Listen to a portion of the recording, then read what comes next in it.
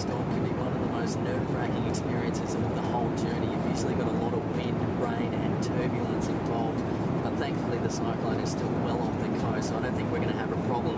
We've just got a fairly strong tailwind, so if anything, we should get there fairly quickly.